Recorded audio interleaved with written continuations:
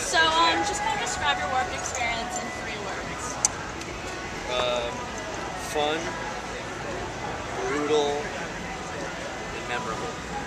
Okay, and this is your first work? Yes. Okay, and what were you expecting versus what you actually, because this is day 39, I guess? So what were you expecting to happen, and then how was that compared to what you've actually experienced? I think we all expected it to be hot. It was hotter than we told. Alright. It really was. It was way hot. Cool. Did you have any big expectations for it at all? I mean, yeah, we grew up going to Warped Tour, so we were excited, you know what I mean? So we were just looking forward to the ride. And I've been talking to everyone about hygiene. What is that like on this tour? Because you guys all seem pretty clean, which is a little surprising. I heard there's like 4 buses with showers. Yeah, we don't have one before. No. But I mean, we shower on off days. And if you are super dirty, you can shower outside. I shower like every 2 weeks. Okay.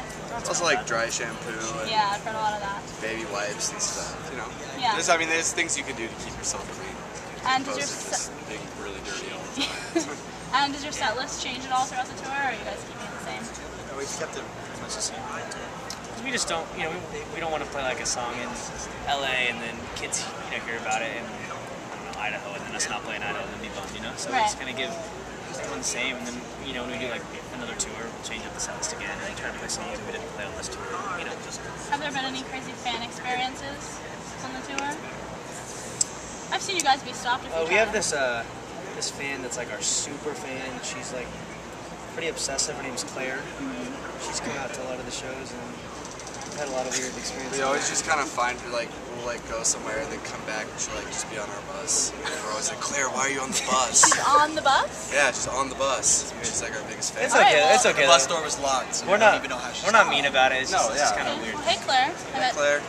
Why are you on the bus, Claire? That's really cool. And what's your favorite song to play live? Bounce. Bounce? It's at the end of the set and kids are really into it. It's just super energetic and you know, it's just fun. I get to jump around and everyone just has a good time. Do you like playing in the morning or more towards the end of the Right day? in the middle, right? Like anywhere between like Everyone 1 o'clock said. to like 4 o'clock. Is that just because that's when everyone's most pumped? Yeah, and plus it's not, because if you play really early, you gotta wake up early, and it's like, for singers, it's hard to, you know, to warm your voice up. But if you play late, it's like you're bored the whole day, and you do as well, and it's just nice to have, like, right, you know, middle of the day. Cool. Thank you guys. It was really nice talking to you. Thank you. Nice to meet you.